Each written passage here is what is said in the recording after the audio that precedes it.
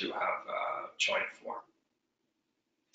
All right, so continuing with interoperability. So it really means the connectivity, transferability, it means interfaces, it means analytics. So all of these various things when we think about interoperability. So as we've discussed so far, the startup ecosystems really have a lot of interactions and data.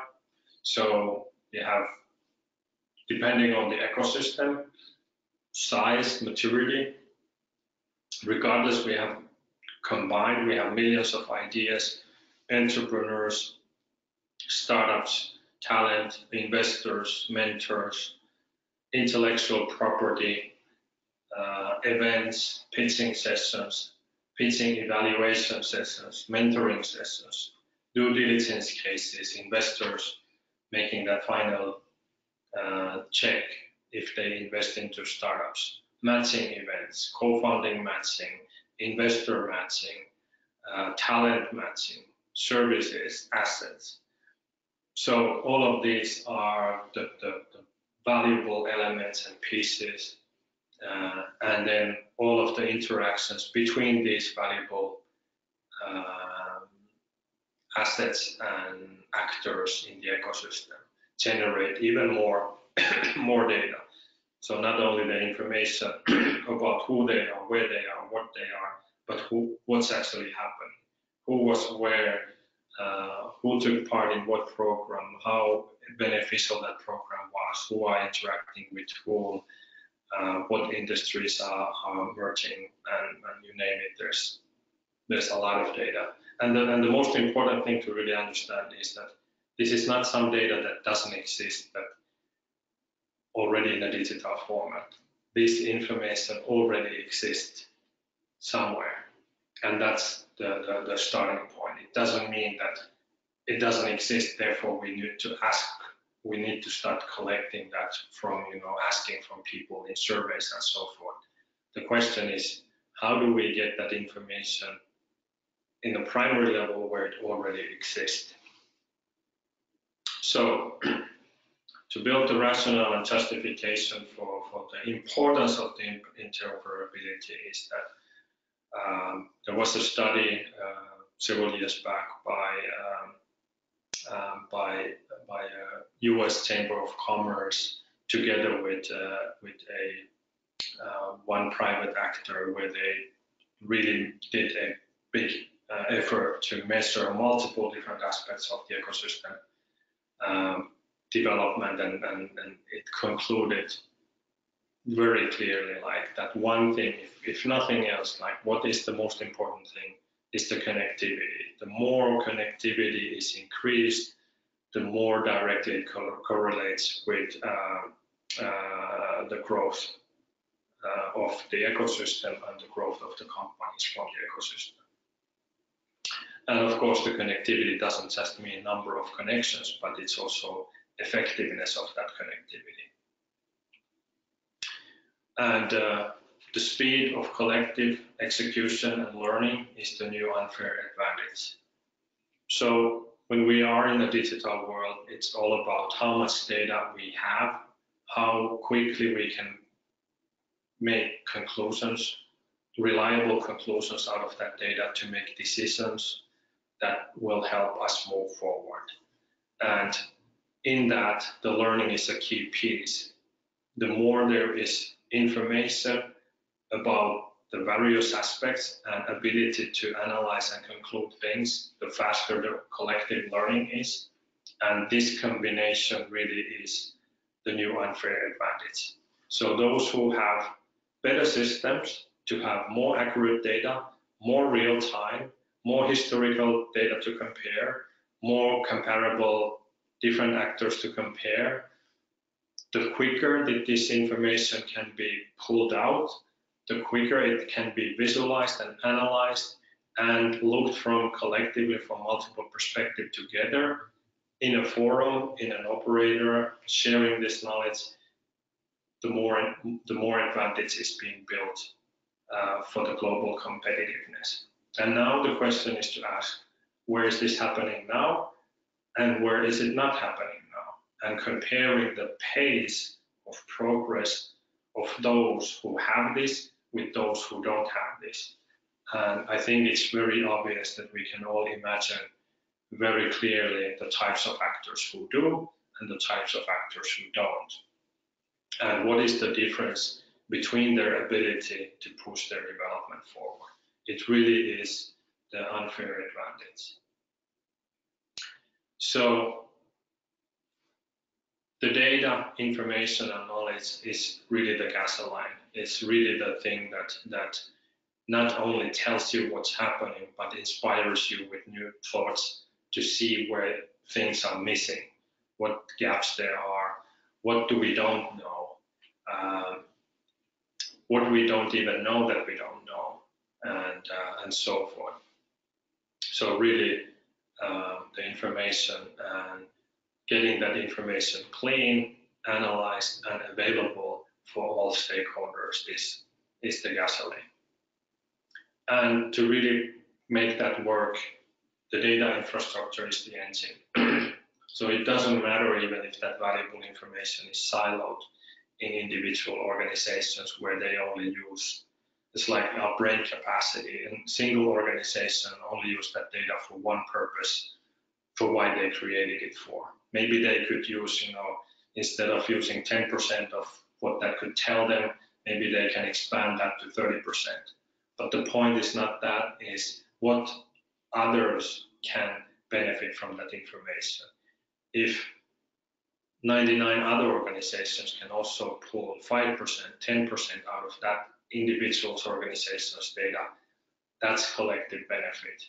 But the beauty is that when combining and aggregating that data from multiple organizations for collective learning and new knowledge, now every organization can increase their own capability to understand and develop their operations to much higher than 30% that they would ever get output of their own data. And this is exactly, again, connecting back to the governance model and the ecosystem operator, how to really bring these things to existence. So the data infrastructure really is the engine. And when we combine these things, the connectivity is the key factor, the data is the knowledge, the pace of learning from the data is the unfair advantage. It really comes down to the digital ecosystem connectivity is the key factor for enabling all of this. It's really, when we say the ecosystems are the invisible infrastructure, the digital ecosystem connectivity helps make that invisible infrastructure into understandable, manageable, almost physical existence, so that it's much easier to see it, to understand it, to improve it, to develop, while still having all the benefits of it being digital, that it can be much faster developed and restructured and reshaped than any physical infrastructure ever can be done. So it really is significant. And if we just look at the increasing value of data, there's more and more data available every day. And the global data economy is predicted that 3 trillion at this point is for 2020 out of the World Economic Development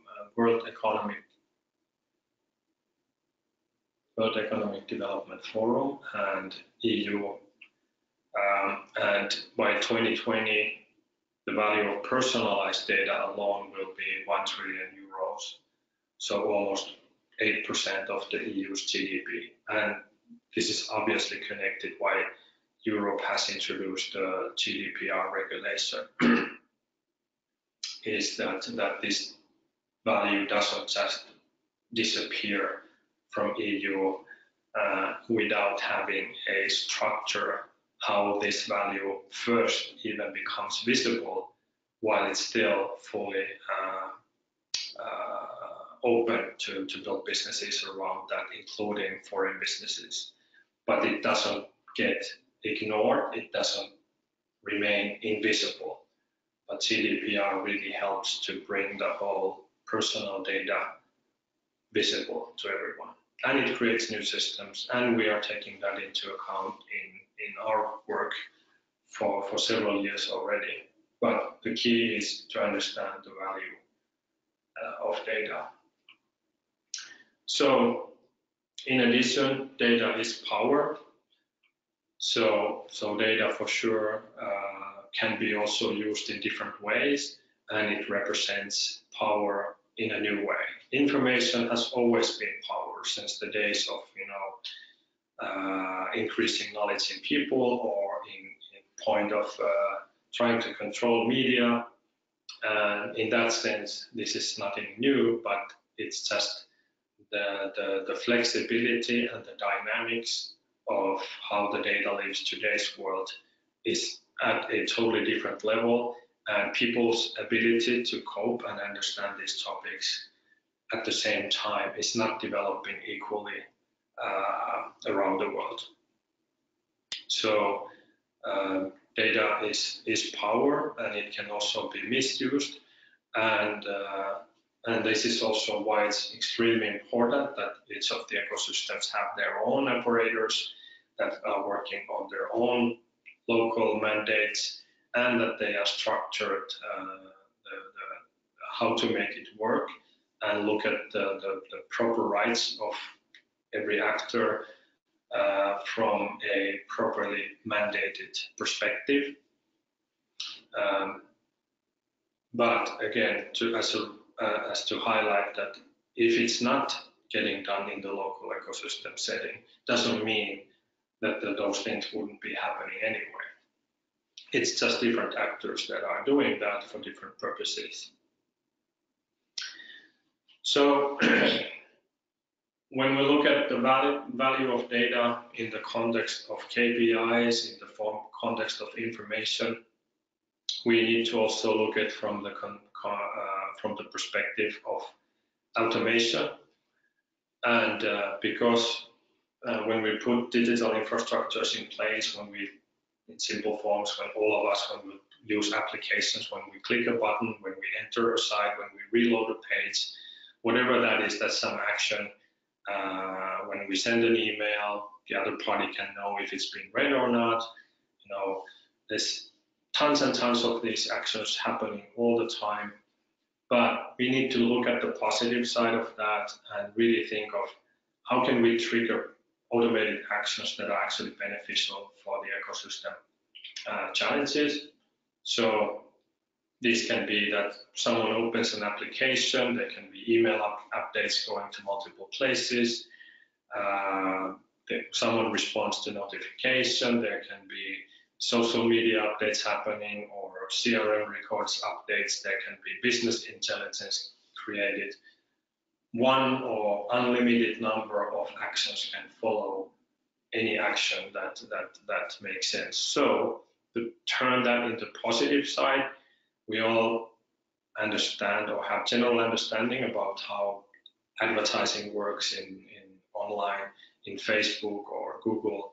We search for something and we get better matched results of advertised, suggesting in context of what we specifically search for, or when our profiles are read based on our interactions, we are shown advertising that should be relevant. Those have technical limitations and they don't work because of some of the outdated technologies, but in general it should be that if we turn that in a positive way, if my profile as an entrepreneur is known, I should get more guided information of most relevant events to me. If I'm doing a post about trying to find a co-founder, I would rather see LinkedIn people profiles that highlight people that are potential co-founders. And this doesn't, of course, you can have local applications and most likely should have But the point being that there's, from functionality perspective, there is enormous amount of existing methods and technologies that can be applied to bring much more and more specific value for any of the ecosystem actors than just showing ads. So showing most potential investors, showing most potential co-founders, most relevant events, and so forth. And if the importance of getting these infrastructures in place, getting actors who can build these infrastructures locally, and the value of data is not yet clear enough, then the next big evolution or development is, of course, the artificial intelligence. And artificial intelligence is directly connected with the quality and availability of data. So the less there is data, the less there is possibility to develop AI businesses or AI services or AI anything. So all of the big digital giant companies are developing more and more ways how they can collect more and more data that they can use to help train their artificial intelligence to do more efficient services, human assisted services, AI-driven models, and it's directly dependent on the available data. So then, of course, this depends on whether it's from customer service calls, or whether this is from search results, or whether this is data from photos, you name it. That is the way how the data learn, the AI can be trained. And the quality of AI is directly dependent on the quality of the data. So poor data means poor AI, but we can also say that poor data, it doesn't need to be artificial intelligence, it's also human intelligence, that the poor data means pure intelligence also for us humans. So it's important for us, but it's even more important for AI. Humans have capability of read intelligence, even much worse data than AI ever can. But this is exactly the challenge that getting additional benefits, developing even more advanced features in the future require the data as well. So while AI may feel too far for ecosystem development today, it's not going to be like that forever. So 5 years from now, 10 years from now, it's the same as thinking of your ecosystem 10 years ago. What was important then, what is important now? The only difference is that the types of actions that are not started today are not going to be available there. So there's the saying that the best time to plant a tree was 50 years ago. The next best moment is today. So same applies to these things. When we look at the ecosystem development, there is never the right time, but past and today. So if we look at from the interconnectivity and the digital aspect perspective for vision of, well, how does this could look at then in the sense of the user experience in an ecosystem. So we mentioned that one of the operators' role is to really look at how is the ecosystem level user experience. So how could it look like from the perspective of ecosystem actor? So when we clean it all up, when we just don't think about any of the technologies in the background, what do we want? We just want what we want, and we want to get the shortest way to get that information. So this is the level of where we should be thinking, where the ambition levels should be created. But we should also understand that there are different steps how we can get there. But the good thing that all of those steps exist, all of those steps are logical. There are validations from different industries, from different use cases to see how they can be done, how they have benefited things. But we just need to bring all of that into ecosystem development context and get to work and start making and putting those in place. And then we have to be able to do it sustainably so that it's not, a project-based funding or a vision for one government and then gets thrown out of power, and then there's another government who then comes up and decides that, well, this is not really important, there's other important things. So that's why it really needs a sustainable governance model and structure and mandate from big enough group that even those who could be temporarily in a position to change it don't want to do it because of the political outcome, for example.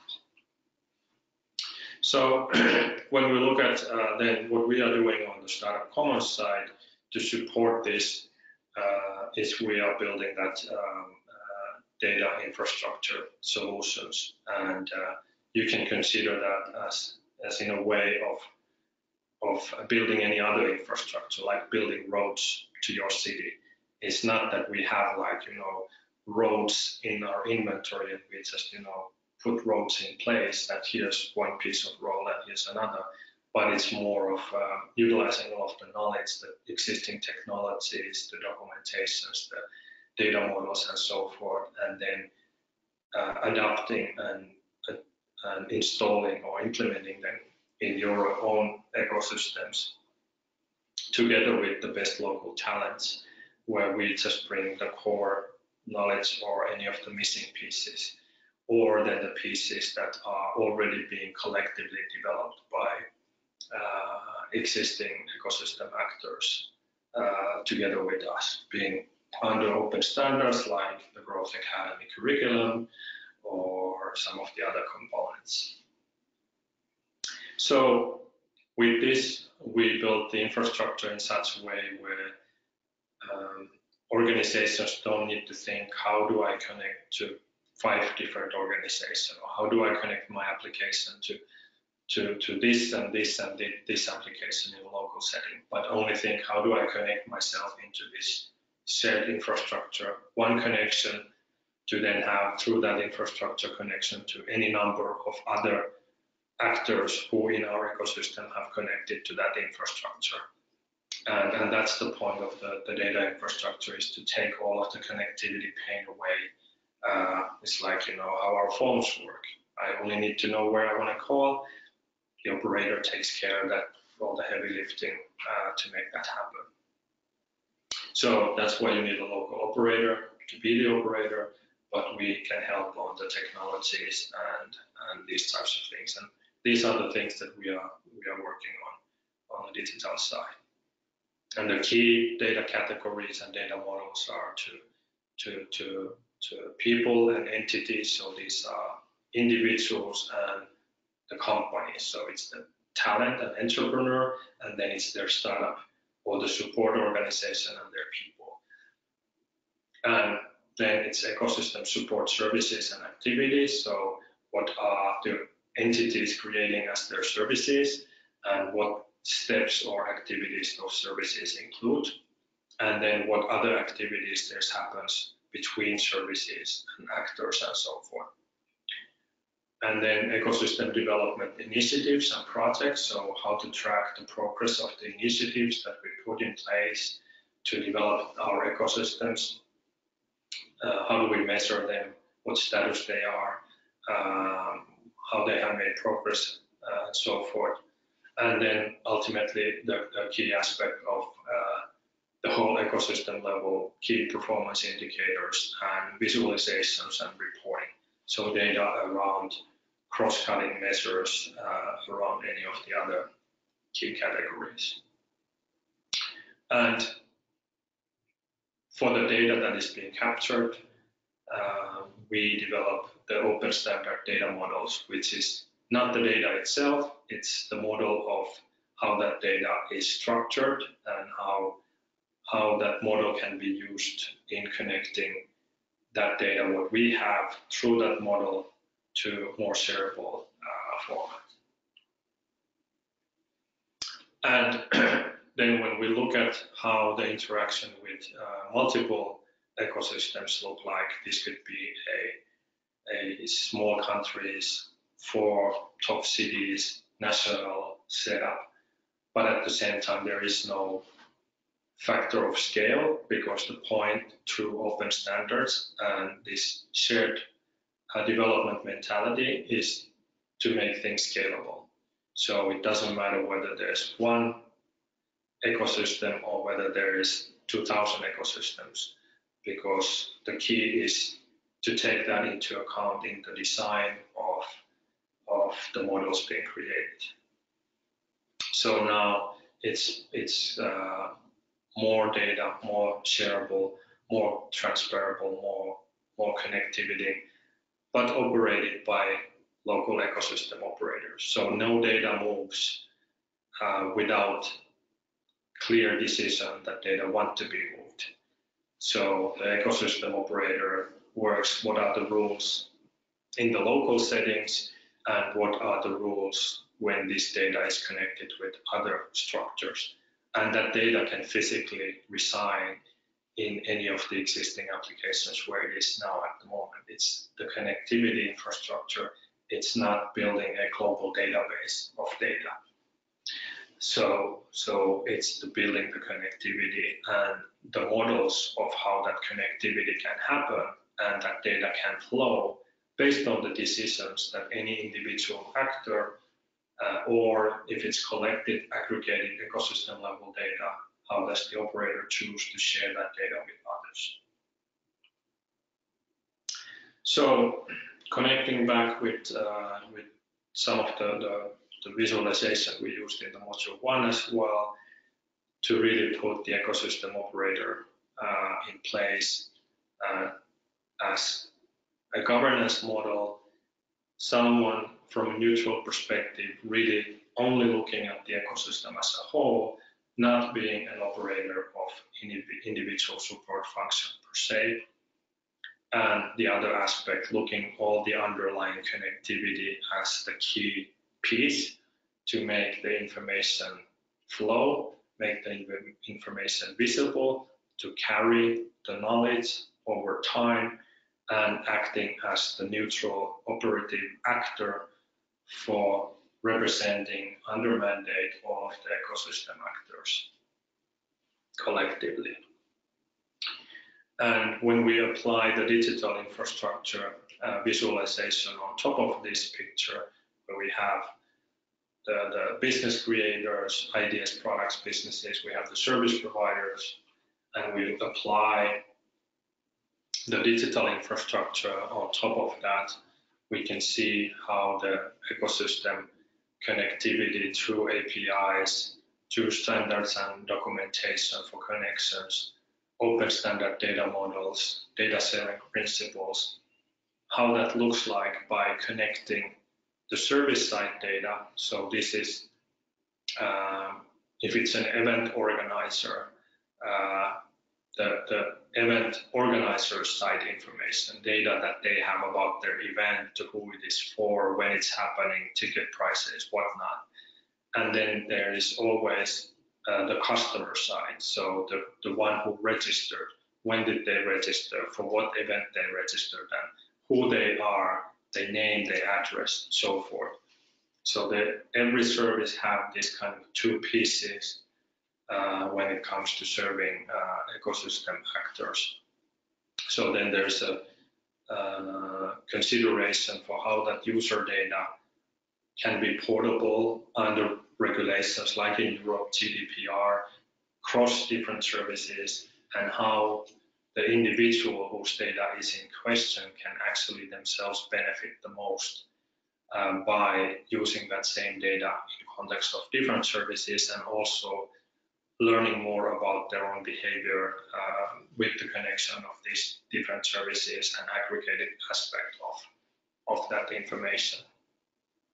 So two key pieces: combining, collecting individuals' data under their control and making that data portable between the services brings also the capability to measure their progress throughout the ecosystem and their activities that they can share if they want to under their consent. And then the other part is collecting information of various different services and the actual service data that is collected by the service actor or the organization, and aggregating this information and then making that aggregated data available and creating new visualizations and new applications from that, like dynamic service mapping, up-to-date information about the services, events, availabilities, visibility of ecosystem development projects and their outputs, ecosystem portal just to showcase the information in a dynamic way that is being collected from these different aspects, and looking at the KPIs, the performance of different activities measured. So this is how the infrastructure looks like in a simplified visualized format in practice, laid on top of these key activities that are happening in the ecosystem that we covered in more detail in the module 1. And as we already talked, there's many different types of data. So there isn't only the type of thinking and data as we experience as individuals today when we use Facebook or Google. There's data that exists in public systems, in private systems, in small systems, in big systems, in global systems, in local systems, in custom systems, in paper format. The key is whatever that is, it needs to be categorized properly, and specific rules need to be applied on the type of category of data in question. So there's profiling data, there's information and analytics data, there's statistics and benchmarking data, there's activity data, business data, user data. And we need to give control in these systems, ultimate control for those who are the owners of the data, to decide which data they make private, which they make public, and which they give access per request if they trust the requester. And there's, from same data element or topic, multiple different perspectives can be created. So while users' data is who they are, what they did, but also from that what they did can be pulled statistical data that doesn't need to connect at all to the actual individual in question to be useful. But the key is to really understand data in different levels, and also categorizing and creating the controls around these.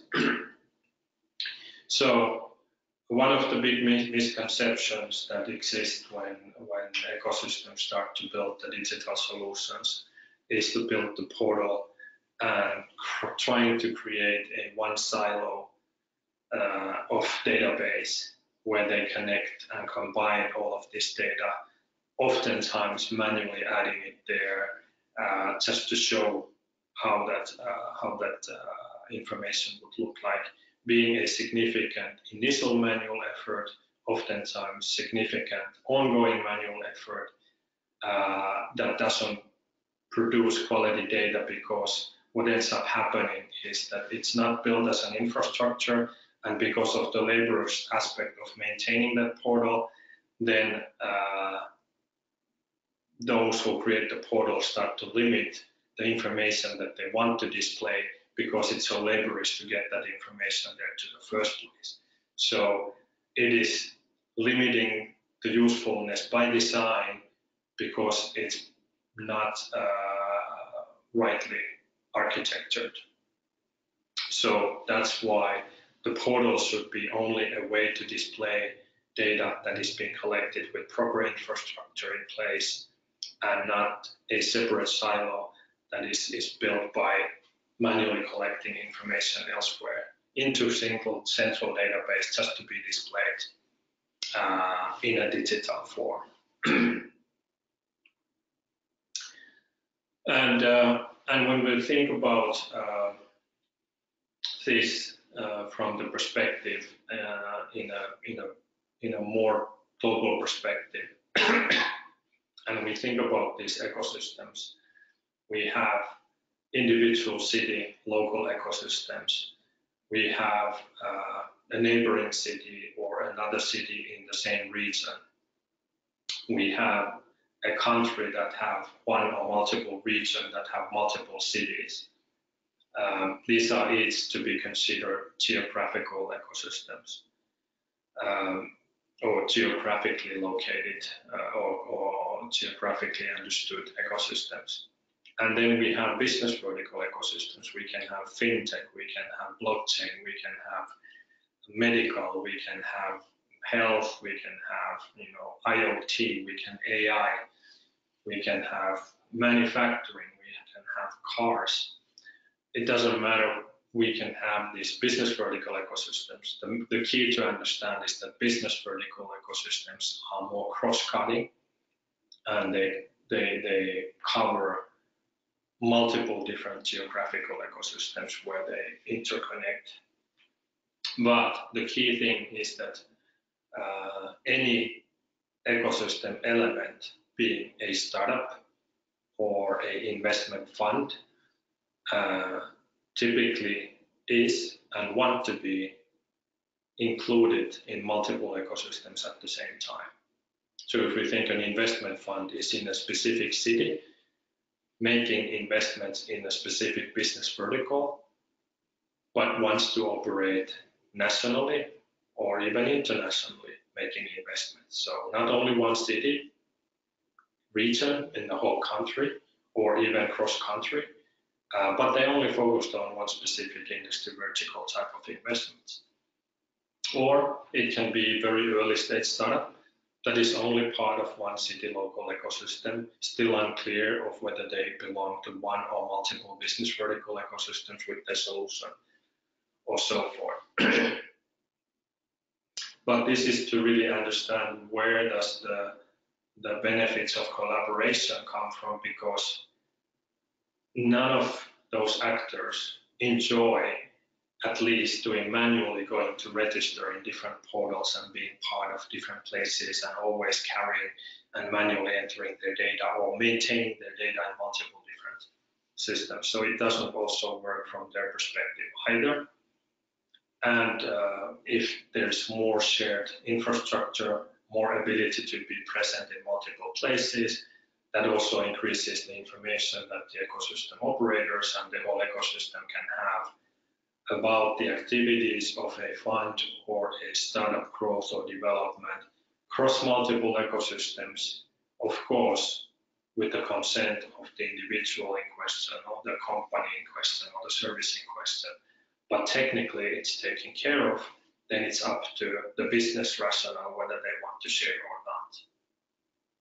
So this is the important to understand also how the presence between ecosystems go. So we can then also look at the interfaces, how to connect different ecosystems and what ecosystems we need to think of connecting with.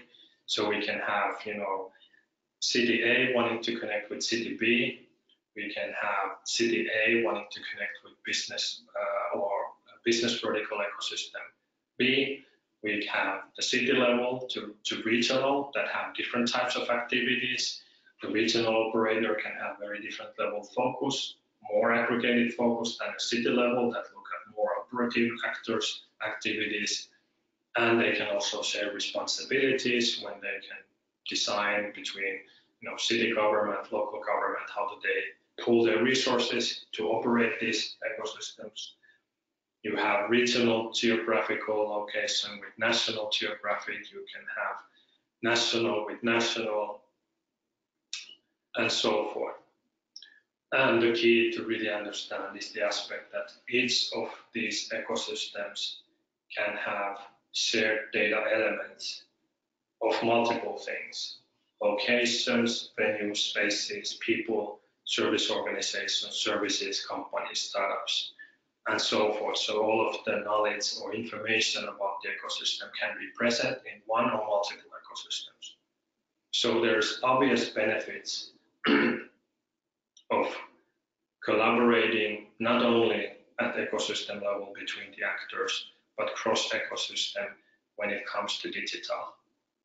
And unfortunately, because this collaboration doesn't happen, the winning model at the moment is proprietary companies just blanketing everything with whatever they want to blanket with their free services, indirect business models to capture the data, and getting happy users who willingly give that data.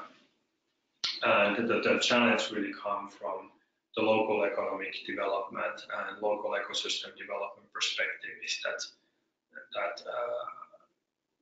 that is not a sustainable approach to develop digital competitiveness locally in the long term. So interfaces within the ecosystems, we then have, you can think these also like matching pairs, like what you can benefit by better matching between these actors, better connectivity between these actors, or even further, more automation between these actors. Talents and startups. How do I find the co-founders? How do I expand my team with right talent? Talent and events. How do we get the right audience in place that can most benefit from what we have to offer? Talents and co-working space. How do we find the right talent to our co-working space depending on what type of activities we want to cater for, whether it's more business SME oriented, whether it's more design group or whatnot, and so forth. So really to start understanding in a common language way what the digital actually helps to do better, more scalable way. Humans always do things better, but it's not scalable in the ways of, for example, doing introductions between companies, introductions between co-founders. There's an extremely low number of volume that can be handled, and the number and the amount of knowledge that a person can carry to be able to connect right people with right other people or companies or elements or events and so forth. So in the context of using an analogy of a telecom industry, so because that's a lot what we have used so far as well, the ecosystem operators really are like the mobile or mobile operators. They are like, the same as AT&T in US or Orange or Roger in Canada or so forth, and they really are the ones who just look at that the infrastructure work, and they look at and operate under mandate from government and public side and all of the key actors from the ecosystem. The applications in mobile, where there's the phones that connect to that network that operator operates, are like the applications. You can think of Eventbrite, CRM systems, Facebook, spreadsheets, wherever that application that is being used to collect and manage the information in the specific service or in a specific company. Those applications are like the devices connecting to this network. And Startup Commons, we provide standards. We work on the standards, helping to improve the connectivity, operator network infra, and to help enable roaming. So making sure that you can just connect in any operator's network with your application. So that's what we are working on the digital side, And of course, we help to set up operators. We help to connect those applications to the network. But we mostly do that from the R&D perspective. We do that from deep knowledge perspective of not only the digital world, but the innovation, entrepreneurship, and startup ecosystem development work, all combined, taking those aspects into account, and really to help get this set up and operational. But all of the local responsibility should be the local operations, local resources, local talent, local development companies, local system, as much as there is available, local applications or global applications if those are already the mostly used ones. It doesn't really matter. The key is to build the connectivity between them and have an operator who makes the information flow. And we help to work that the local decisions made are aligned with open global standards between other operators and so forth. So I'll stop here just to check if there's any questions.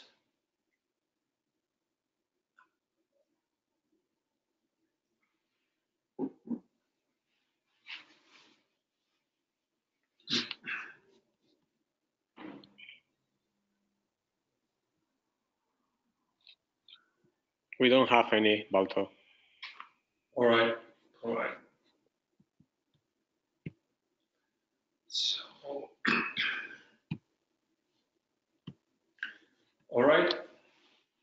So next we'll focus on standards. So we've been talking a lot about the open standards.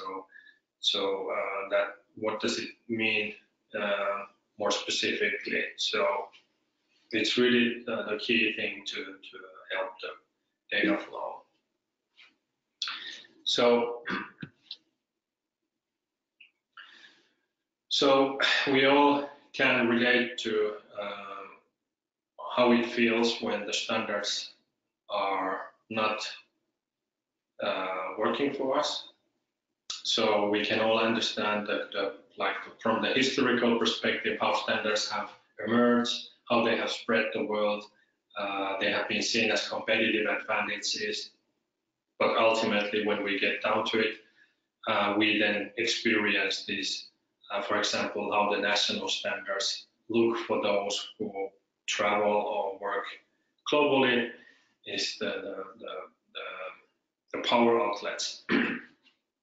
We also know how from user experience level it feels when we have global standards like the Wi-Fi and how nice it is to go in another place and just pull out your laptop and ask permission to connect, but technically it is being taken care of.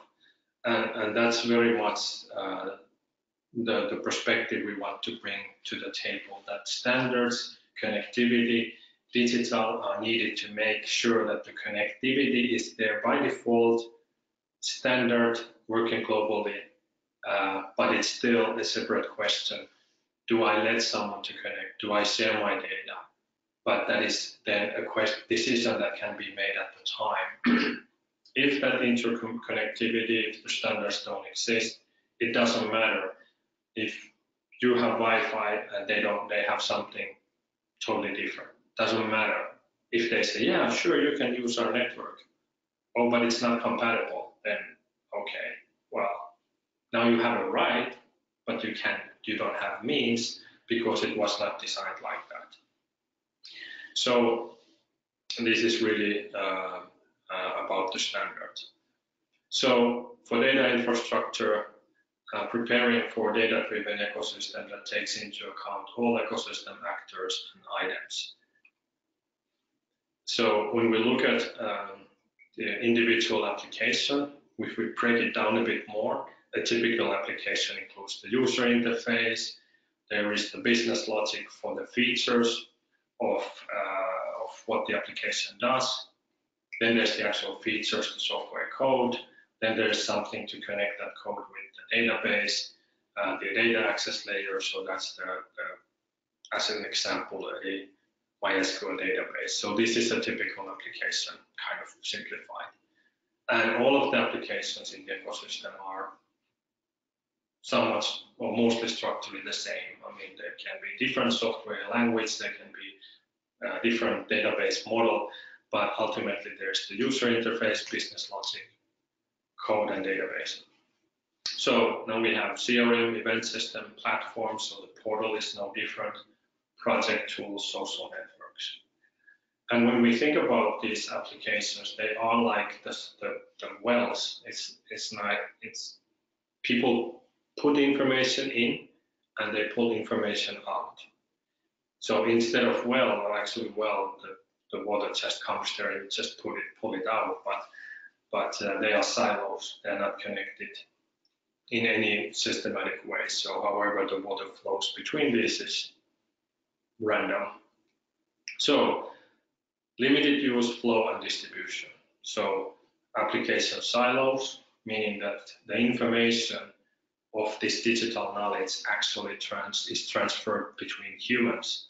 So that's not very efficient. So meaning that, okay, let me pull a report out of my system and send it to you as a PDF, or let me export an Excel sheet and you can see this data and you can analyze. And the other person is, okay, I can see it, I can play around with it. It depends on how it was pulled out. It depends on what data was put in. It depends on what the model is. If I want to enter that into my system, most likely I would just, depending on the amount of information, I would just manually enter it, or I need a developer to put it in, or have an import system for that.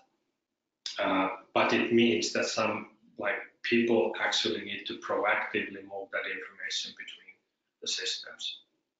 So the data sharing today is looking like this. So I'm pulling water from one place and I'm taking it to another one in this, whatever digital format, PDF, Excel sheet. That's my bucket. I'm moving this data from one place to another. So then the APIs, the application to application sharing, is the application programming interface, aka the API, makes it possible to move that data from one system to another. There's other ways as well, but APIs is the common term and the specific model. Now what it means that now a person in another application could actually read data from another system. So that's basically or they could actually use software features of another software through another software. So now it means that it's designed and put in place once, but once it's there, it can be used immediately as many times as possible, with or without business terms attached, free or with cost. So it just means that the human, from their user interface, can use data or functions of another system depending on business terms, but it requires connect once and use as many times as you want. So of course, we take the water analogy. Now we have automating data sharing. It's like, okay, let's put some connectivity in place between multiple applications of getting water out. So now we can share the water and we can get it out from any of the applications. It doesn't matter, I can go application A, B, or C and I get the same water out.